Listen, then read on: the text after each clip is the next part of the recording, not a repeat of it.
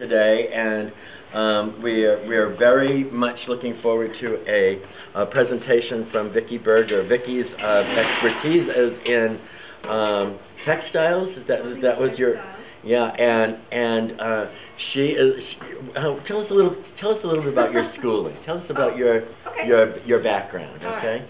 Well, when I went off to college, I wanted to be a travel writer, and so I hung out with the journalism, the newspaper crew, and I took German and I took Spanish, and then as life evolved, and I got married and had little ones, then I couldn't trace around the world and be a journalist. So I became a museum curator, and I specialized in clothing and textiles. And I come to this story of Guadalupe because my international friends in museums who are costume and textile curators are very interested in the garments that are worn by the various saints. So that's kind of a circuitous way to get to this topic. That's really great. And Vicki is a member of our congregation. You will frequently see her with her husband Roger, and they are one of our bi-denominational couples. And Roger is a Roman Catholic by his background, and Vicki is Protestant from her background, but they both go to both churches, and they both come on a regular. They are amazing in their devotion to one another, and that devotion to one another that leads them to be able to attend both churches and to fully participate in both. So this is also, I think, a very important aspect. Yes. For those of you that don't know, Vicki was the ofrenda. Yes. Oh, yes. The ofrenda that was the Mexican altar that was in the front that we did all of our pictures for All Saints. Right. And Vicki is our mission and outreach team leader for the church. And so, did that just turn out? He shut the door, so I wondered if he merged the plug. Yeah. Oh, on a separate circuit. Yeah, well, first of all, all the power building. Technology break? We've been flipping the circuit out on the street. Well, you know, 2 days of rain in Phoenix, and all the electricity was crazy. Yeah. Just like we look back Irene, but now they got a whole bunch of snow. It's back on. Oh, Yeah. Yes. Oh, I hear. Oh. Yeah. Yes, really. Where was I? I'm glad I looked. My daughter this morning. So the ofrenda was a part of what we were trying to do to welcome.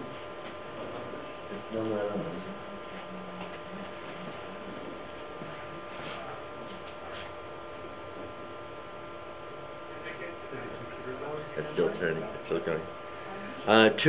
To be as welcome as we can to a very large minority of folks who are coming to be part of our neighborhood. I mean, 30% to 40% of Phoenix is now Hispanic origin or descent. So it's very important for our congregation to acknowledge that, and to acknowledge that the future membership of this church is going to include people that haven't always been here, and so if you look around on Sunday mornings now, you'll see more faces that are brown faces, more Hispanic faces that are part of our congregation and part of our community. So it's really important that we have some understanding about what some of the traditions and some of the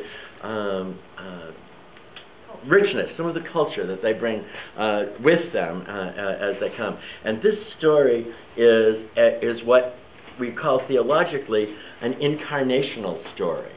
This is a story where God shows up in people. And this is one of your experiences in your life.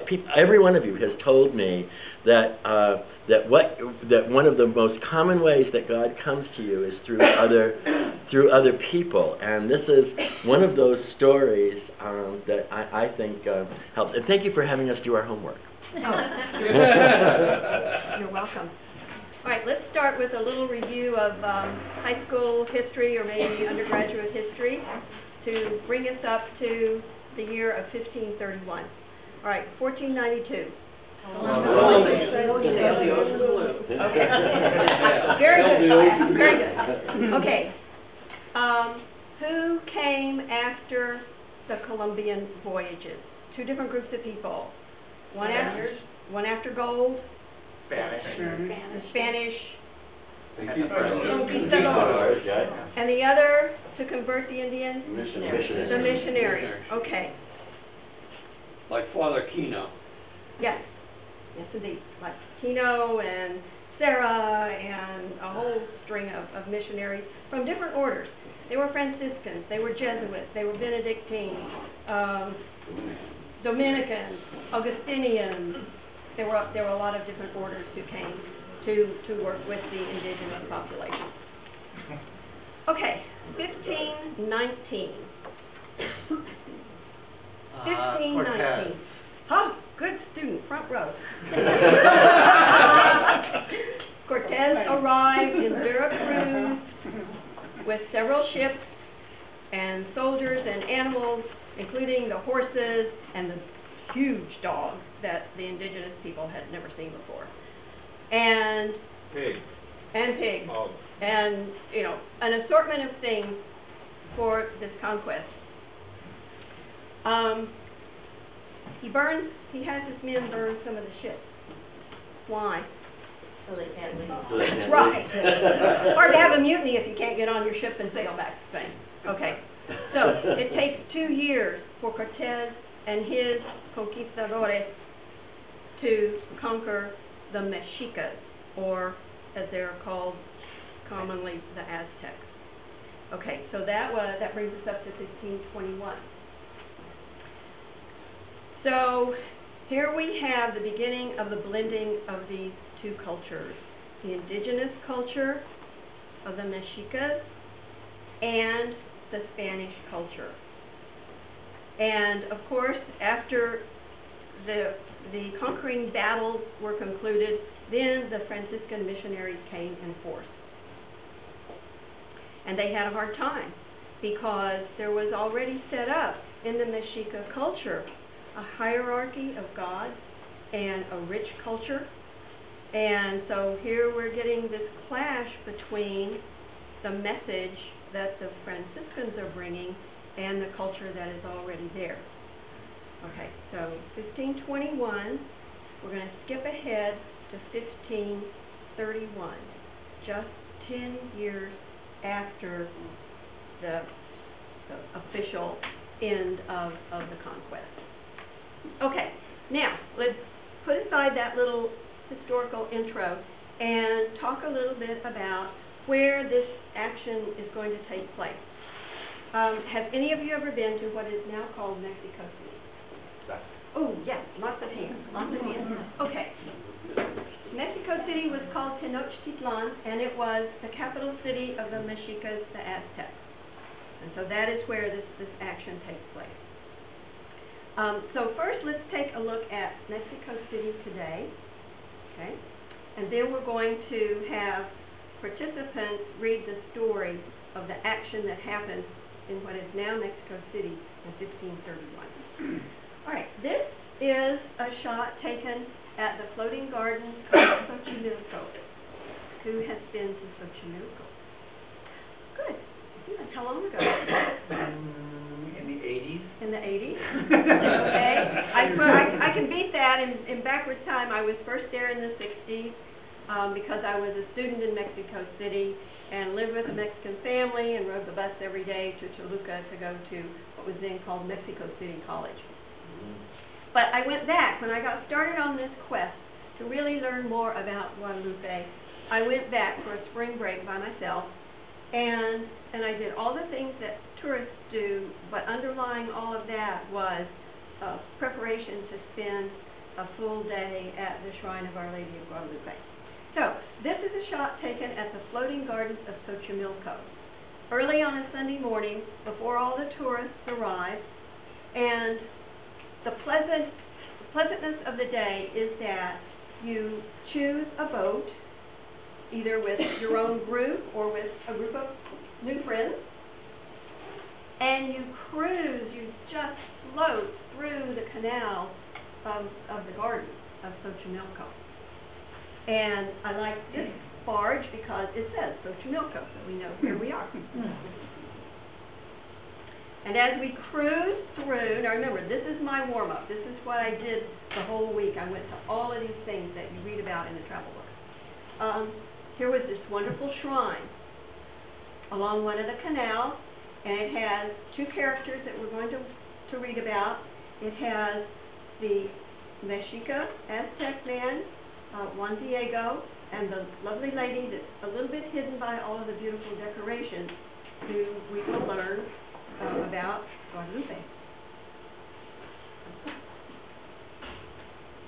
I spent another day. I don't want to. No, we're okay. Okay.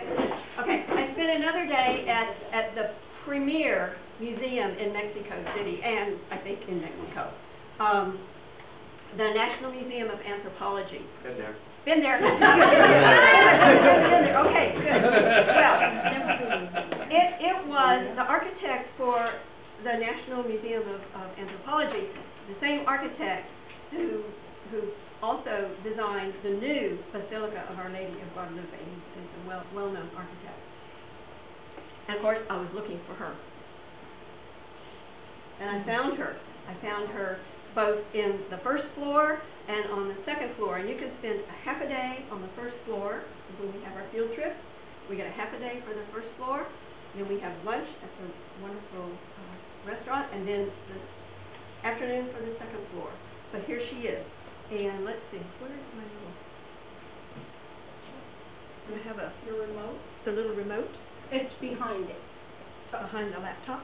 Oh, there. You play with it and see if you can find out where the remote thing is. This is brand new technology, folks. This is the first time it's ever been plugged in and used. So.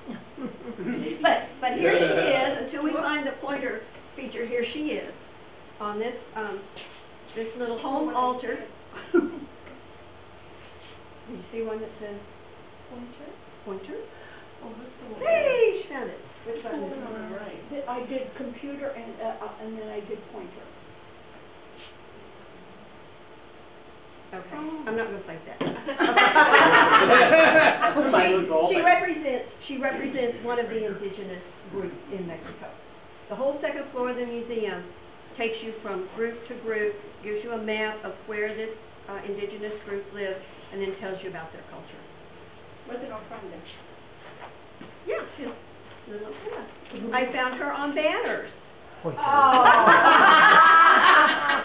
I found her on banners. A little chapel, and then beside the chapel, a banner with a painted image of Guadalupe.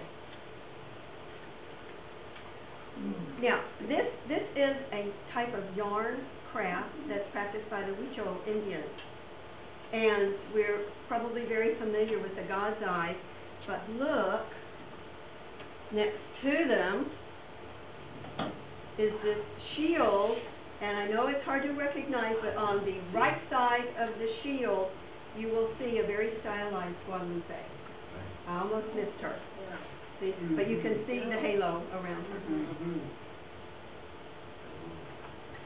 And in the case adjacent to that, there was beautiful ceramics, primarily to hold incense, which is not a part of our tradition, but it is very much a part of indigenous tradition and Roman Catholic tradition. So most of these are censers, but above the ceramics was a beautiful red, white, and green flag with an embroidered image of Guadalupe. And the words at the top say Reina, which is Queen, the Queen of Mexico.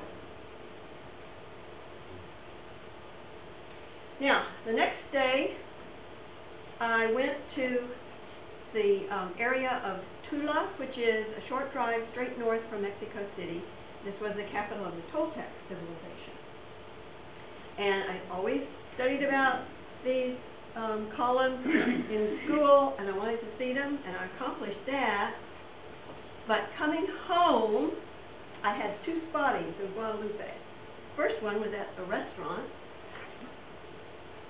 And there was a little shrine, and it was way up at the ceiling. So you have to have a ladder to light the candles and to water the poor little flowers, which nobody had done. But there she was. And that is a photograph of the actual image of Guadalupe. And then coming back home, we stopped to visit a church, which happened to be closed, but across the street, there was a landscape company, and look at all the Guadalupe. Wow. We've got several sizes here. We have a really large statue here, and we have the Buddha over here. Interesting. And we have lions and columns and so forth. So just as we see these statues in yards here in Phoenix, these are everywhere. This is interesting. Yeah. This is Oh, lovely. wow. That's beautiful. Okay, another day trip. Went to Puebla, which is east and maybe a little bit south of Mexico City. And we're stopped at a traffic light, and I look over at the church. And Puebla, by the way, is famous for Talavera pottery. Okay. And there are four mosaics. So I roll the window down, and sure enough, those four mosaics explain the story of Guadalupe. Exquisite work. It's absolutely stunning. Wow. Those are tiles. Those are tiles. If you go to places like the Mexican Stone and Tile retail store here in Phoenix, you can order those. You can order in any size, shape.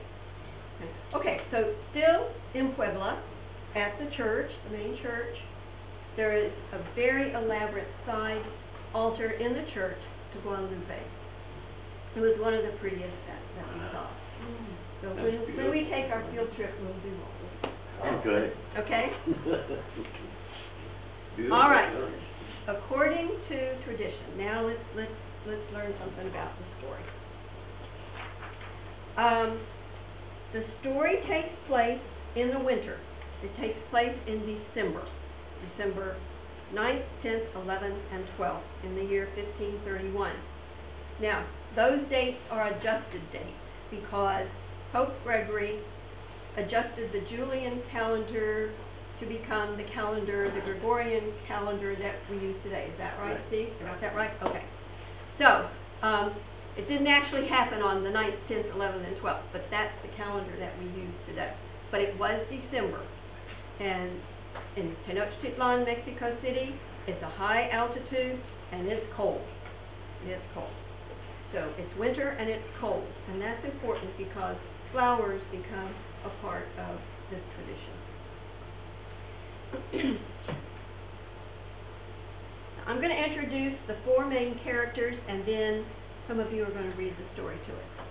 The first character is Juan Diego. Juan Diego. Juan Diego was an indigenous person. Some sources say he worked as a laborer, that he was one of many men who carried burdens on his back, supported by a band, that went around his forehead and supported the burden that he would carry. He had been converted by the Franciscan missionaries, and he had been given the Spanish name Juan Diego. This is a plaque with a presumed image, a stylized image of what Juan Diego might have looked like, and this is at the Basilica of Our Lady. On the inside of the basilica, here's another image of Juan Diego telling us a little bit about the story. And there he is listening because he's going to hear some birds, and that's one little detail of the story. Like that. A young lady, oh, by the way, the language of the Mexicas was Nahuatl. That's important in the story, too. A young lady, a lovely young lady, brown skin, who spoke the Aztec language. She will speak to Juan Diego in the Aztec language. So Juan Diego is an indigenous person who works as a laborer, and this young woman who visits him speaks to him in his own language. And we see numerous images throughout the gardens of the basilica, which are absolutely stunning. So there she is again. Okay, third character, the bishop-elect. Franciscan is named, all these guys are named Juan. We have Juan Diego, now we have bishop, or bishop-elect, Juan Zumárraga. Juan Zumárraga. He will play an important part in the story. And another statue of him. Oh, we will spend on our field trip a half a day just enjoying the gardens and all the sculpture.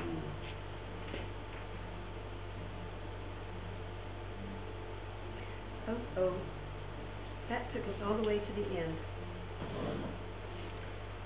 We may need Shauna to come and bail us out. Try the back arrow. Try the back arrow.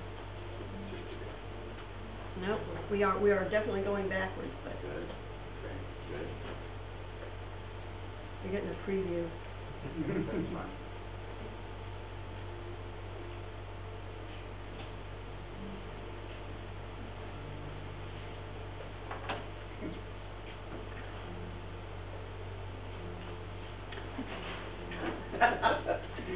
Walmart. Just close your eyes. Oh, yeah. This is their catalog preview before we get there. Yes. Yeah, We're testing this new Stop technology. changing the head, Miriam. Yes. Yes, sir.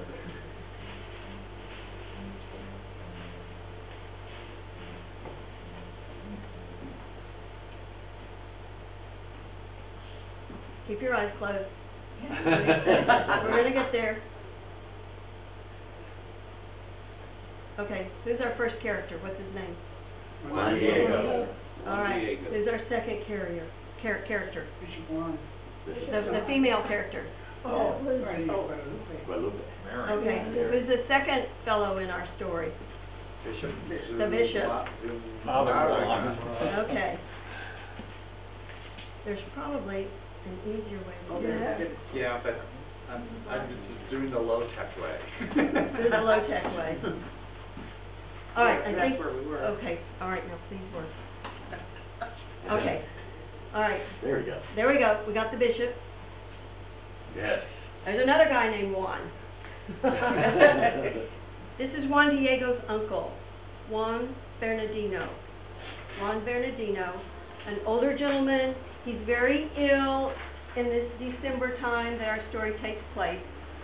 And he will be very important in the story because the lady announces to him what her name is.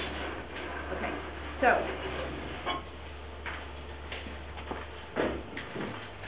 All right, so here are our four characters.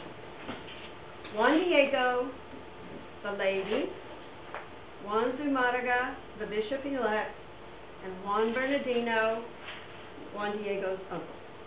Okay, we got it? Yep. All right, 1531, it's December the 9th, and who has the first reading?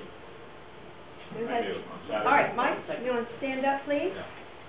This is on Saturday, December 9th, 1531, the story of Juan Diego and Guadalupe. Early on Saturday morning, Juan Diego was walking near the hill of Tepeyac. He heard birds singing and then a woman calling to him. Juan climbed the hill and saw a lady whose clothes were like the sun in the way they gleamed and shone. The lady introduced herself as Mary, the compassionate mother of you and of all you people here in this land. She instructed Juan to go to the bishop's palace and asked him to build a temple for her. Juan did as he was instructed. After a long wait, he met Bishop Zumárraga and told all that had happened. Zumárraga was not convinced and asked Juan to return another day for a lengthier conversation. Juan walked back to the hill and found the lady waiting at the same place. He told about his audience with Zumárraga and suggested that the lady send one of the high nobles to deliver her request, rather than an ordinary commoner such as he. She again instructed him to visit the bishop. Okay. So that's the first part of the story. I think Kathy has, the next 2 days wasn't a whole lot going on, but the action moved forward a little bit. Sunday, December 10th, 1531, and Monday, December 11th, 1531. The next day, Juan attended Sunday Mass and then immediately went back to the palace. Again, he told the story to Zumarraga. Still not convinced, Zumarraga asked for a sign or proof to confirm the story. Juan devoted Monday to caring for his dying uncle, Juan Bernardino. Okay. So we're 3 days into the story. So Juan Diego has been to see the bishop, and he's seen the lady a couple of times. His uncle is not well, and it's just been a bad week. So the next day, the 12th, is then the finale of the story. Okay? Tuesday, December 12th, 1531. Very early on Tuesday, Juan Diego left his home to summon a friar for his uncle's last confession. Intent on his family mission, Juan Diego tried to avoid the lady, but she intercepted him and assured him that his uncle would not die. Somewhat comforted, Juan Diego relayed the bishop's request for proof of her appearance. She directed Juan to climb the hill, pick flowers, and bring them to her. To his amazement, he found flowers blooming in spite of the winter weather. He put them in his tilma, that's a cloak or cape, and returned to the lady. She took the flowers in her arms, returned them to Juan's tilma, and sent him off to see the bishop. Juan tells the story to Zumarraga for the third time. In the dramatic ending, Juan opens his tilma, the flowers tumble to the floor, and the miraculous image of the lady is seen on the tilma, and the bishop falls to his knees in awe and devotion to the Virgin. He accepts the image as a sign he had requested, and immediately orders the chapel to be built. Meanwhile, the lady had visited Juan Diego's uncle, Juan Bernardino, cured him of his illness, and instructed him to give her image the name Consummate Virgin, Saint Mary of Guadalupe. Very good. Okay. Now, the word that she used, remember she's speaking Nahuatl to Juan and Juan, was not Guadalupe. But when the Spaniards heard this 9-syllable word in Nahuatl, it sounded to them like Guadalupe. And there was already a Madonna of Guadalupe in Spain. As a matter of fact, a lot of the conquistadores came from this area of Spain, and they already knew about Guadalupe. So they made the connection. Oh, she has appeared again in the New World, and it's Guadalupe. And she looks different from our Guadalupe back in Spain, but that was a connection that the Spaniards made, coming from this very complicated 9-syllable word to Guadalupe. All right, so here is an image of statues in the gardens of the Basilica that shows the dramatic moment when Juan Diego unfurls his tilma, and there is the image of the Lady of Guadalupe. And another set of statues in the garden. This is why roses. Now, some of the early accounts don't say Castilian roses, but they say flowers, and they name a lot of flowers indigenous to central Mexico. But again, with the Spaniards and bringing their culture to the New World, it has morphed into being Castilian roses. So that's why with her image, you usually see roses.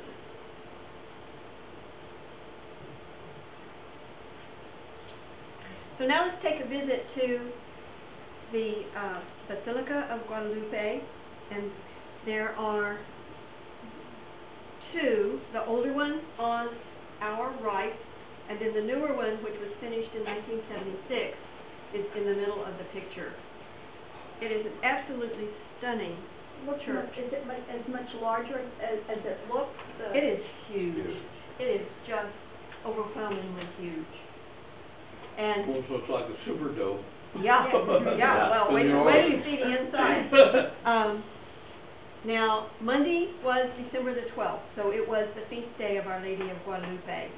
And there would have been maybe more than a million people here in this plaza for the grand celebration of Guadalupe. So we're getting closer. And here is a shot of the inside. It is absolutely breathtaking. Absolutely breathtaking. Now, I want to point out the framed tilma. According to tradition, this is, right here, the framed tilma that Juan Diego wore that has the image of Our Lady of Guadalupe. It is behind bulletproof glass.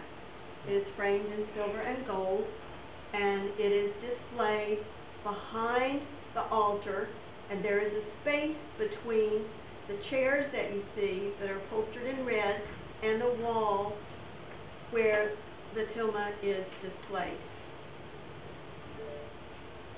And this is a clever way that you can get up close to the tilma. Below and behind the altar, even while a church service is going on, visitors can get closer to the image. And look how look at the angle. Everybody is looking up. And there are 4 moving walkways, just like we have out at Sky Harbor. And one of them goes this way, and then the next one goes this way, and this way, and this way.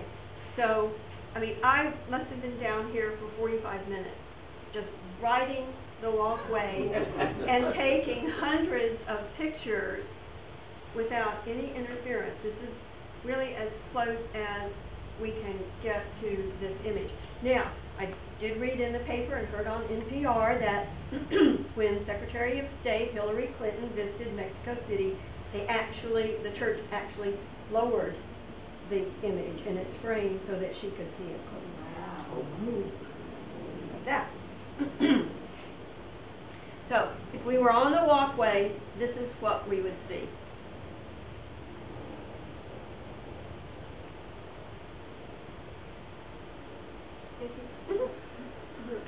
Okay, I have to reach this.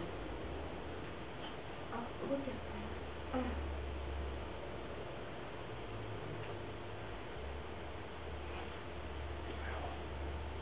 Beautiful. Bringing back memories. Was the walkway there when you visited? Yes. Yeah. Stephen, the walkway was there? I did not go to this. Okay. We'll go next time. I'd love to. Okay. So let's take a look at a photograph of the image. This is one that I purchased in the gift shop there at the Basilica, and believe me, that's not gold and silver, but I had it framed in a gold tone and a silver tone to reflect how the actual image is framed. Okay, so that is almost a complete image. The framing took apart a little bit of it, took away. There's a stain over on this right-hand top corner, and according to the literature that the church provides, that happened when conservators or maybe non-conservators were cleaning the frame, and they spilled some kind of acid or cleaning material on the fabric, and so that's what that stain is. So Oops. yeah, big oops. Yeah, big oops. Big oops.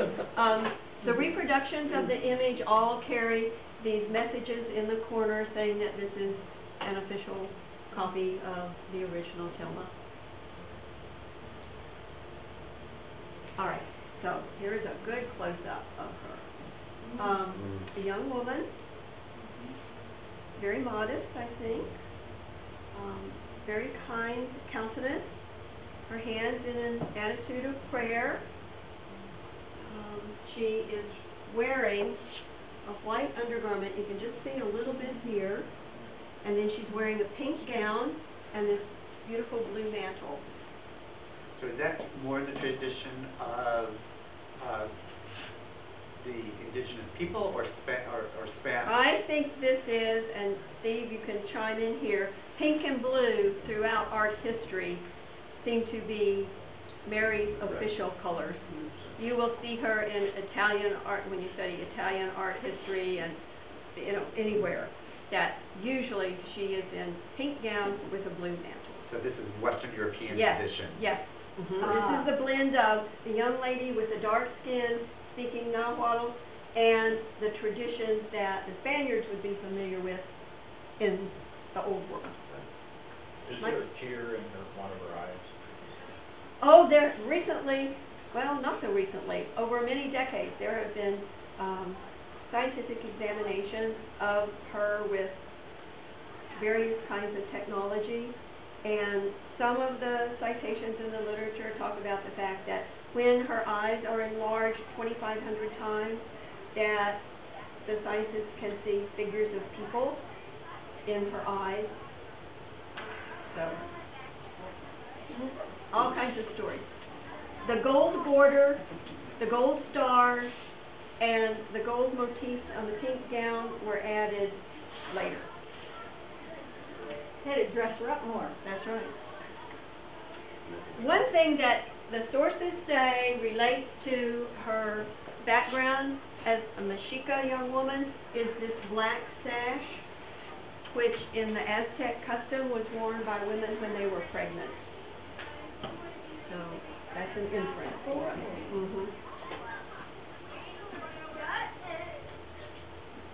Now, I just want to point out this bulge underneath her gown. That is her knee. She's wearing a long gown, and that is her knee. And so it gives her a physical attitude of walking. And she is seen by the people. Now, Roger and I have been in Mexico, we've been in Guatemala, and we've been in Honduras. The indigenous people see her as one who is interested enough in them that she will walk to where they are. She is in the churches, she is in the homes, on the home altars. That she, kind of like our Secretary of State, she gets assigned to go to Mexico, she gets assigned to go to Honduras, she gets assigned to go to Guatemala. She's everywhere. And people mention that. She's surrounded by a halo, and where we might be more used to seeing a halo that surrounds the head, this is a halo or an aura that surrounds her whole body. Are you going to talk about her hair? Dark hair, parted in the middle, Yeah. primarily hidden by her... Loose versus braided, how do they know that? Yes. I think because of the way you can see where I have bangs, we'll get to another full shot of her. Okay. Loose meant unmarried. Right. Braided hair meant married. Right. Speculation is that the crescent moon and the little angel underneath who is supporting her were added later. And there's the angel. I think she looks very Franciscan to me. Hairdo and all. And his wings are green, white, and red, which become the colors of the Mexican flag. All right, so there she is. And you were asking about her hair, Mike. She's center part and smoothed down like this. Braided would probably be to the back. Yeah. And at the very end, I have a picture of an Aztec woman, Okay. so we can see the difference. All right, our daily life. Now, when I came last month and gave you the assignment to look for her, if you have seen her, either one of these or something else, then I want you to chime in. All right, this is St. Mary's in downtown Phoenix, and this is my husband's home parish. And beside it, there is a beautiful plaza with fountains, and against the wall of the parking deck, there is a wonderful sculpture that has Juan Diego, Our Lady, and the most magnificent prickly pear cactus. I mean, Juan Diego is almost always accompanied by a huge prickly pear cactus. And we have plenty of those, don't we? December the 12th is the feast day of Our Lady of Guadalupe, and this was from a previous feast day with, and here are the roses, here are the mariachis for the celebration, and here is a young woman who is wearing a homemade costume and portraying the part of Guadalupe. And just go a little bit south, kind of south of IKEA, and you will find the complex that is called Guadalupe. It was founded in, I think, 1904, and the indigenous people who were fleeing Mexico during the dictatorship of Porfirio Diaz settled and founded Guadalupe. And so it's a wonderful experience to go there. Just go for lunch. Go for lunch. Very small place, right? Yes, Only just a mile. 1 mile. 1 mile 1 mile square. square. Just a tiny little place. Yeah. This is eight years before our statehood. Mm-hmm. So this was still part Yeah. of the And guarded by our sheriff. Yeah. Right. Right. Okay, and the church, the parish church there is Our Lady of Guadalupe. So I take Roger on all kinds of adventures, including, we have to go to Mass in Guadalupe. So I can take some good pictures. So, but here she is as a mosaic. But I placed the Yaqui children for adoption of sibling group of 10.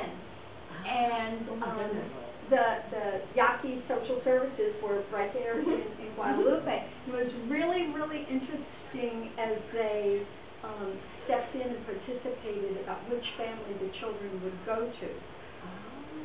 And they picked a Caucasian family, but their sons were married to Mexican women. A blended family. A blended family, and they decided it was easier to teach the children their culture than to look for a Yaqui family that would take 10 children. Okay, next to the church, there is another building that's called the Templo.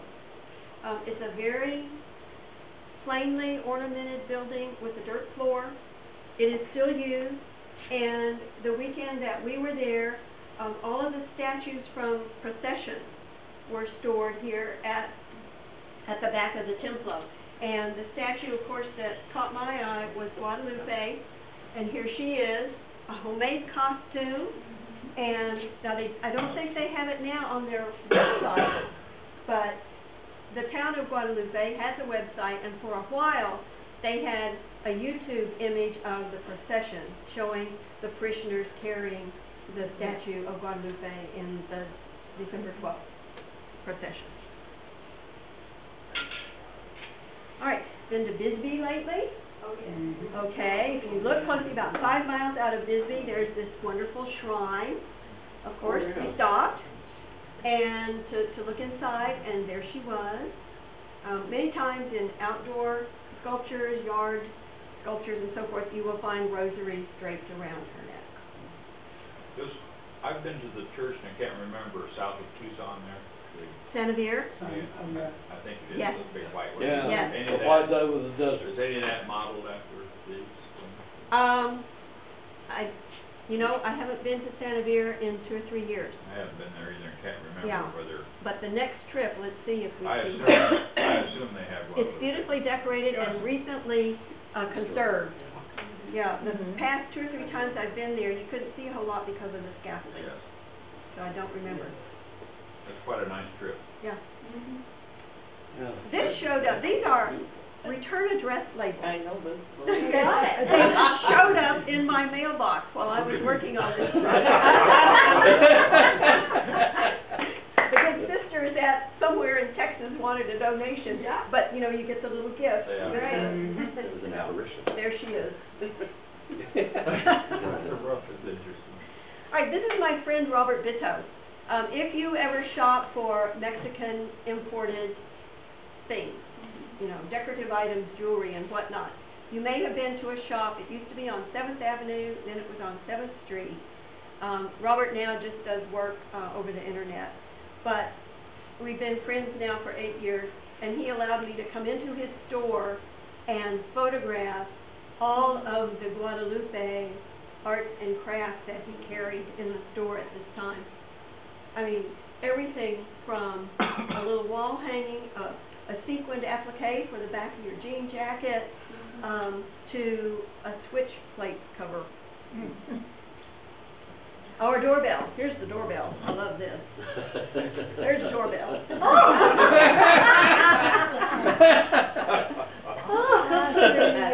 And prayer cards. By the way, there are some little calendars on the table that have Guadalupe on the front and a 2012 calendar on the back. So those were a gift from my friends at Dulceria Pico Rico for us.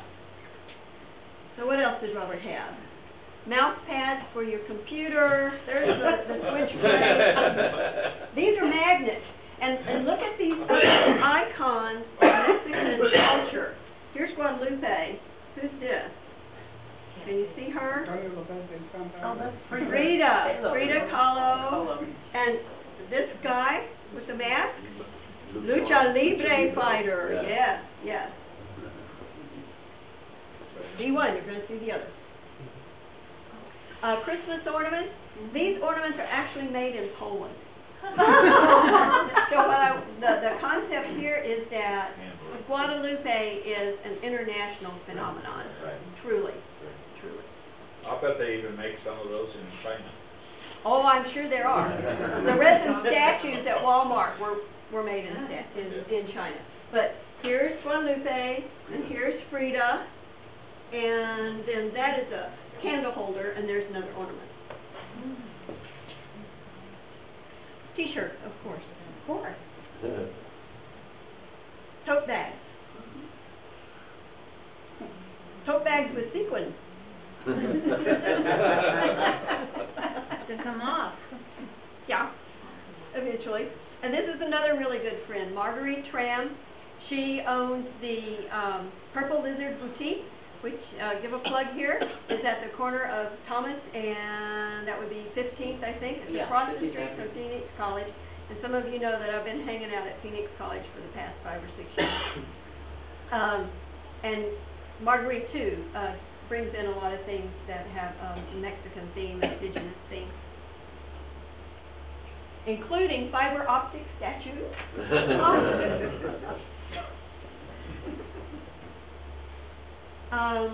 Magnets, note cards, shadow boxes. Painted tin is a very popular Mexican craft, and you will see it in all manners, shapes, and forms. T-shirts, baby bibs, tote bags and medallions, fabric tote bag. Look at this. Here's Juan Diego with his tilde and his signature prickly pear cactus. And those were made of pre-printed fabric. If you hang out at fabric stores, there are even today people who sew, and you can buy yardage that is stamped with shapes which you cut out and you stuff to make a pillow or something or other. That was made from pre-printed fabric that you cut up and stitch together for your tote bag. Go to Walmart. Yep. Votive candle. I just thought of the Safeway. Oh yeah, well even Safeway. Sure. Yeah, everywhere. Internationally, the incense was made in Thailand. Which Walmart was this, out of curiosity? The one at Christown. Okay. I mean, there's a new Supermercado Walmart over on the west side, but I haven't gotten over there to visit. I go to Ranch Market. Music with the traditional songs that are sung. We sang them Monday night at church. All right, this is a good one. Also at Christown, there is a company called Hometown Threads, and they have all kinds of things to wear, but they also have Afghans. And here is Guadalupe on an Afghan, and the Afghan was woven in North Carolina. Yes. All right, Ace Hardware, not to be left out. Absolutely stunning, vivid greeting cards with Guadalupe. All right, take a trip down to Tucson. You have to stop here. It's about the only place you can stop on the way down. And so coming out of the ladies' restroom, right there in the corridor, was a velvet painting of Guadalupe. Yes. Oh, wow. Yes. And why didn't I buy that? Why didn't I buy that? Did you buy the Elvis that was in front of the men? Maybe I was distracted by Elvis. Now, this is a little trip to San Antonio, but we went for a weekend costume society get-together, and I purchased this little image at the Art Museum, Mercado, and this was out on an outdoor, like a little marketplace, and this was larger than life. I mean, that was a huge canvas that was for sale there at the market. All right, now, back to Phoenix. This is the corner of Roosevelt and 7th Ave. Yes, El Norteño. Good food. Primarily takeout. And on the south side of the building is this wonderful wall mural of Guadalupe. And I want you to notice what happened to our little Franciscan angel. He's now a little... Now,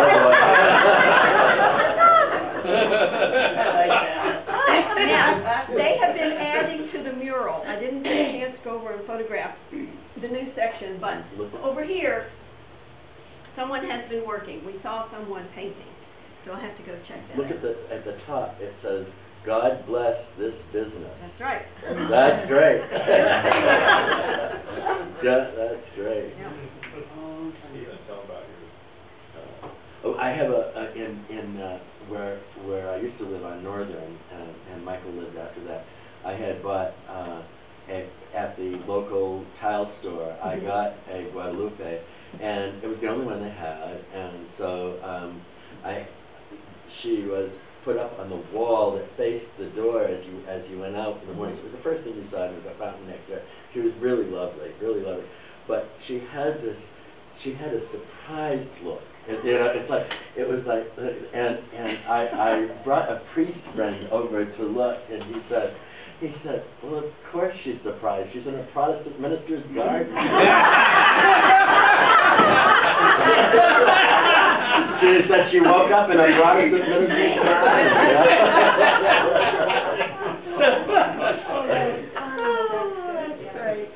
That's wonderful. That is so good. And the candle was there. I did not stage the candle. It was there. All right, and speaking of, is she like that? Okay. This is in the garden of a friend of ours here in Phoenix. And this is the kind of thing that you can buy at Phoenix Stone and Tile. And she's right. Her expression depends on the mood that the painter was in that day painting the tile. He knows where she's going. Okay, but this is the best. Okay, Roger and I hang out at the downtown YMCA. That's where we work out. And while I was working on this project, I read that she was a favorite object of tattoo art.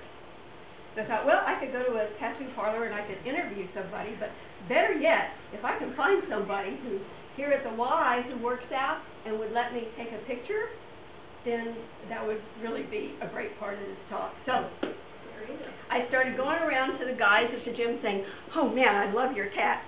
Do you know anybody who has a tattoo of Guadalupe? No. A couple of weeks of this went by, and finally one of the guys said, oh yeah, Brock just got a new tattoo of Guadalupe, and I'll get you in contact with him. And it worked. This is Brock Gallus, who was an ASU student at the downtown campus, right, across the street from the Y. And Brock had several tattoos. He is of Hispanic origin, but didn't really know the story of Guadalupe. He just wanted to make points with his grandmother. And so he got a tattoo of Guadalupe, and he was bold enough and kind enough to let me take this wonderful picture of his tattoo. Neat. Second skin. Yeah. Now, one of the things that we ran across during this project was the fact that an ASU professor wrote an opera telling the story of Guadalupe. And, of course, there are CDs to go along with the opera.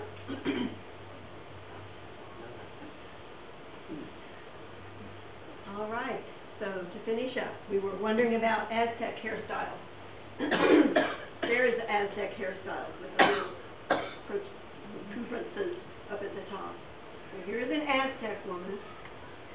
And here is Our Lady of Guadalupe, the Madonna of Guadalupe of Spain. And in the middle is an image of Our Lady of Guadalupe on Juan Diego's silver.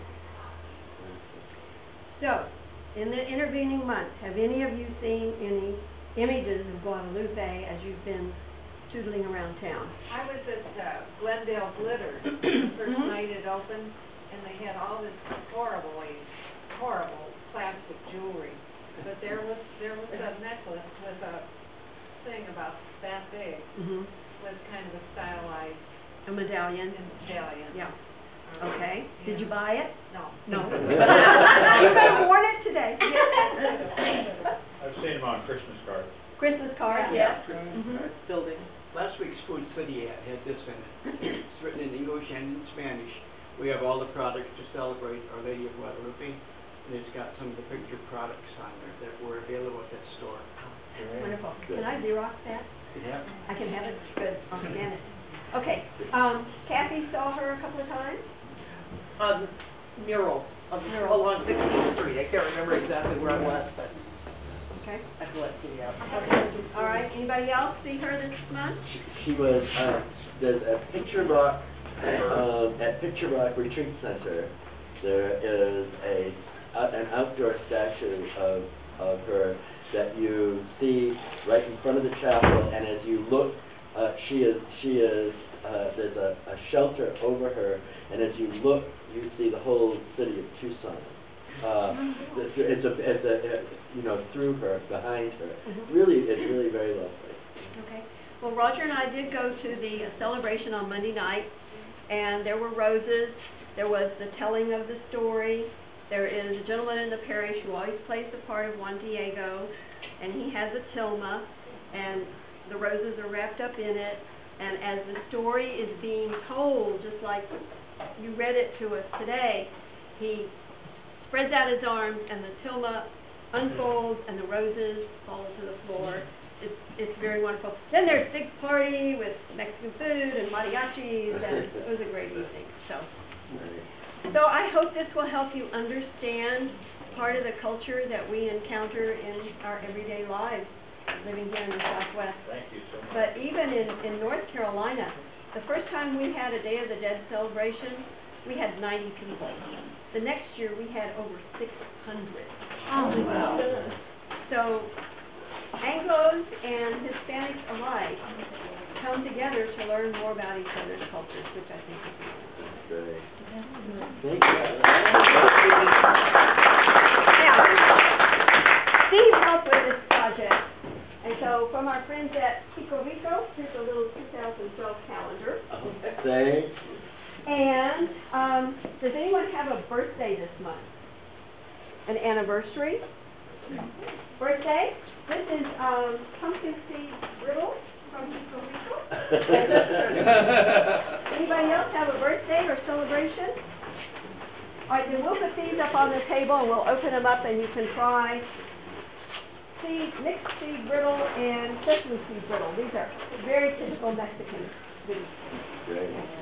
Thank you so much. Yeah, thank you. Vicki.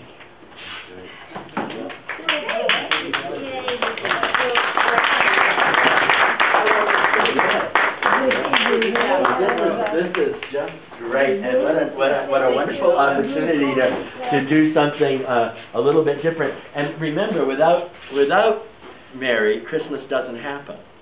Yeah. And without Mary, Christmas doesn't happen. And Mary has a very prominent place in all Christianity. And this vision of Mary you can read about in the book of Revelation in chapter 12, where she is found standing among the moon and the stars and all of this, and that she is going to be persecuted for being who she is, because she's going to be the first. Mary is the first to do what every Christian is supposed to do, which is to bear Christ into the world. That's our job, is to bear Christ into the world. And so Mary is known to biblical scholars as the prototype of all Christians. Her work is our work. And the nice thing about this is that she shows up looking like us. She showed up looking like Juan Diego, and because Jesus is like us.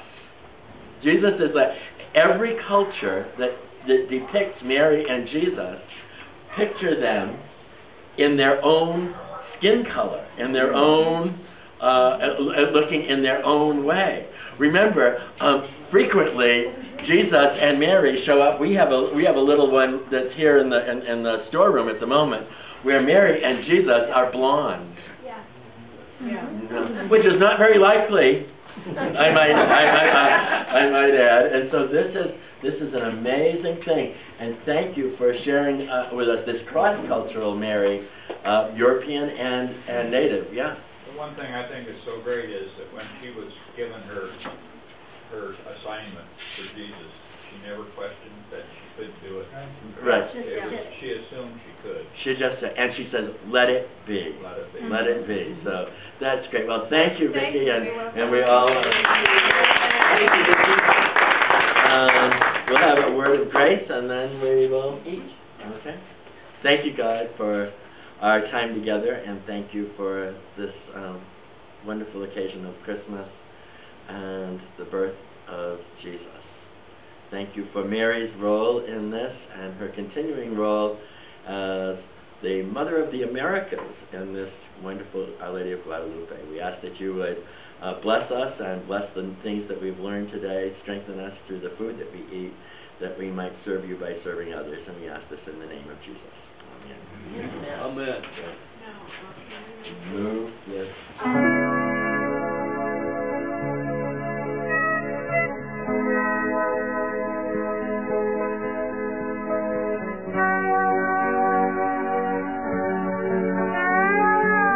Thank you.